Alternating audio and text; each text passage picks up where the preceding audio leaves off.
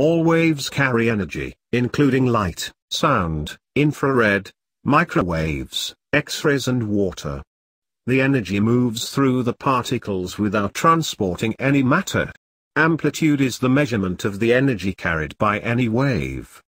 It is the furthest distance that the particles move from the wave's undisturbed position, or when the wave is flat, due to the energy passing through it. The greater the amplitude of the wave, the higher the level of energy that is carried by the wave. With a sound wave, this means that the sound will be louder. With light, the bigger the amplitude means the light will be brighter. In water, the bigger the amplitude of the waves, the higher they will be. For waves in a medium like water, amplitude measures displacement, or a change in position of a particle. Imagine dropping a pebble into a calm pool where the water is flat and still.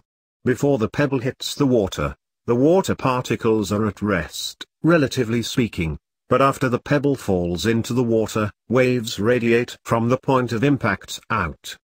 The particles of water move up and down due to the energy imparted by the pebble hitting the water.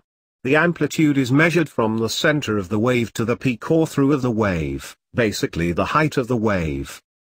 With sound waves, amplitude measures the amount of positive or negative change in atmospheric pressure caused by the wave.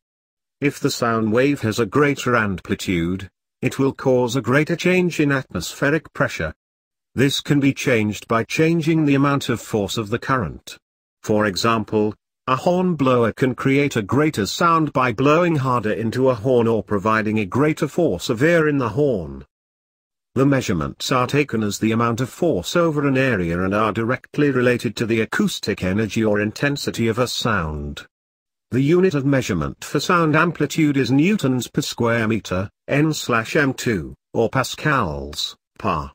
The amount of force it takes to accelerate a 1 kilogram object by 1 meter per second is equal to 1 newton. The smallest amplitude that can be heard by humans is about 0.00002 N/m² for a tone of 1 kHz. The threshold of pain for sound is thought to be about 60 N/m², although this can vary depending on the individual and the age of the subject.